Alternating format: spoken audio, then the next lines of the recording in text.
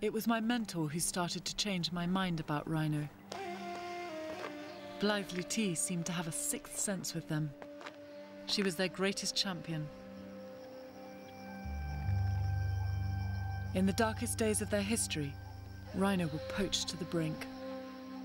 Forced into hiding, some only dared to come out to feed at night. She has got so many secret places, but there is one place that was always in her heart, which I think I know, but I'm not sure. Life was one of those people that like to make people learn things by themselves. She will never give you an answer to a question. She will give you half the answer, and you have to find the other part yourself.